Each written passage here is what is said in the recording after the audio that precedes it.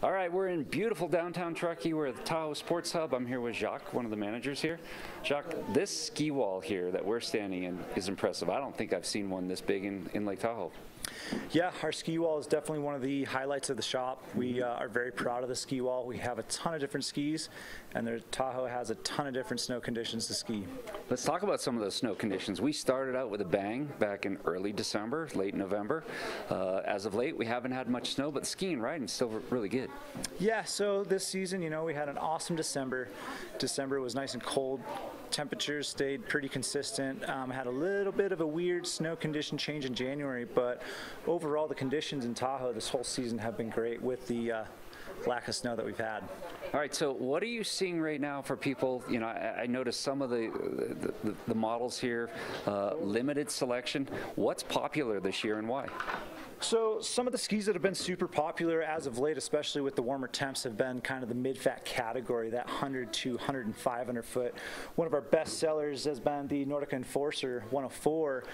It's just a versatile ski for the Sierras. We have that warmer, higher moisture content snow pattern. So having that heavier, wetter snow, a little fatter ski gives us a little bit more surfy feel, a little bit more play, comfortable feel on the snow. So in the warmer temps in spring, we've been seeing these big, fatter skis, and you know, December time we've been seeing a lot more of our carvers and skinnier skis. So, you know, with the conditions ever changing, we have a ton of different options to get everybody on the hill and happy. I grew up back east in Maine, and you haven't seen icy conditions until you've skied back east in New England, where it's, you know, 50 degrees one day and then 10 below the next day. That makes for some icy conditions. Oh, yeah. In terms of sales, right, a lot of these are this year's models. When do you start to see price reductions or things going on sale to Specialized with the absolute, you know, abundance of choices that you have here? You know, some of the models they're going to sell out, but when's a good time to shop?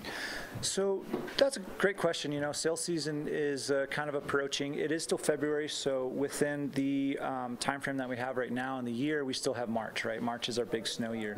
Yep. From a pricing standpoint, package deals can kind of be discussed and, you know, worked around for pricing, but you know, with the selection of the skis, we just have a lot of variety. With variety, we have a ton of great options.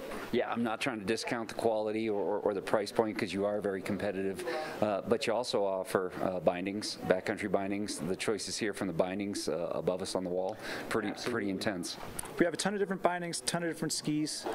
You know, everything is current, and so yeah, really excited to continue the season and do your snow dance. All right, we'll send it back to you on the South Shore Studio.